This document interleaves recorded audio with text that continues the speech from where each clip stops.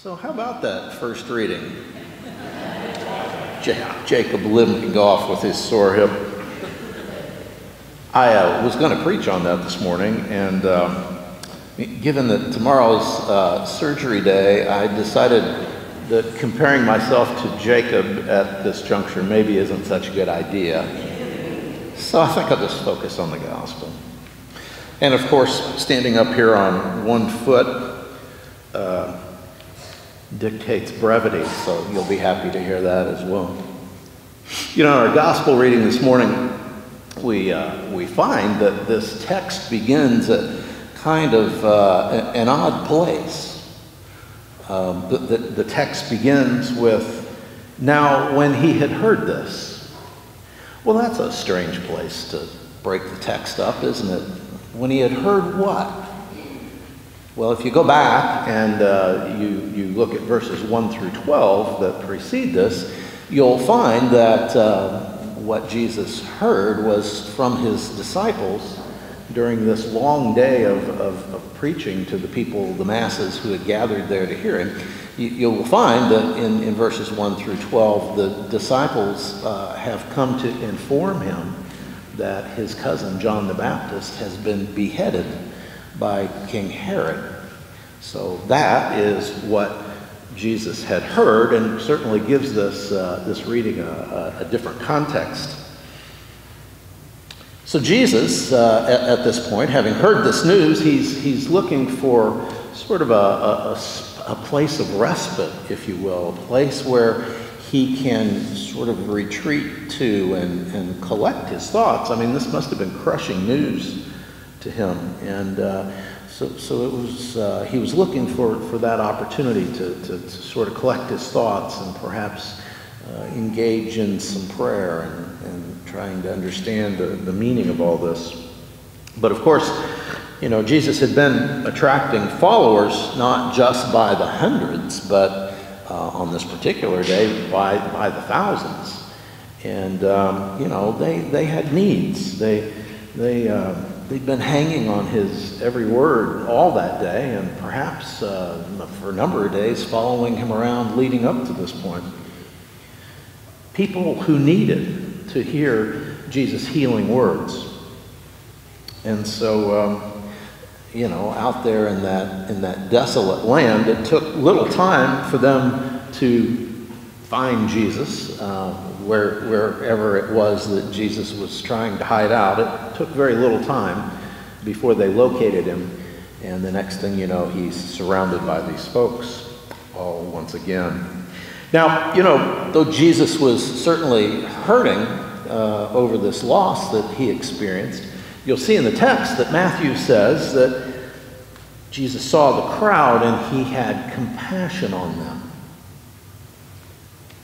They were such a needy group that it was impossible for Jesus not to notice. Oh, we haven't done that for a year. It was impossible for Jesus not to notice their need, because by that point, it wasn't just a spiritual need that they had, but it was a physical need. These people had followed him out there, and for the most part, none of them had come prepared to spend a whole day. And so they had little in the way of provisions. They had very little water. They had very little food. And so it was clear to Jesus that they not only had spiritual needs, but they had physical needs as well. So Jesus' response to this in his compassion wasn't just to stand there and offer them a prayer. It wasn't just to come out and touch them. Instead, his response was as tangible as their need for food and water. He touched their lives that day in a way that would allow all of them, I think, to forever put their trust in him. He multiplied, literally, that paltry little bit of provision that boy had provided them, and he fed their bodies. In fact, he didn't even find that there was a situation where anyone went without. He fed all 5,000 of them, and beyond that, they had 12 baskets left over to take home in doggy bags, I guess. The whole thing wasn't about the hope for a better tomorrow. It wasn't about, in this particular case, seeking the kingdom of God in some future revelation. It was about caring for his people in the here and now. It was about caring for their tangible, physical needs in the here and now. I think we too, when we come here to this place, when we gather together here in this place on Sunday mornings, we come with our own hunger to be filled. We come with an anticipation that Jesus is going to show up. And I think our needs are rather noticeable to Jesus as well. I think it's important for each of us to remember that just like at that feeding of the 5,000 some 2,000 years ago, Jesus still today cares deeply for all those things that we're muddled up in our daily lives right now. So if you've come here today with a hunger that needs to be filled, be assured that Jesus knows this.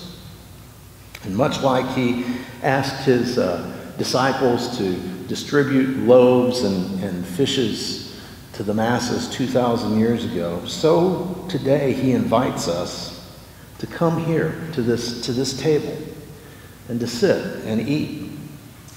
But he also asks us to allow him to wait on our tables and to serve us. I mean, it's a daunting task to feed a large crowd, but he did so with plenty left to spare. Jesus knew the needs of his people then, and he knows your needs today. He's concerned about your present life. He's concerned about your future. He is the bread of life. He is what you crave, whether you recognize it or not. So turn to him this morning with your needs, and don't forget to thank him for your prayers that certainly will be answered.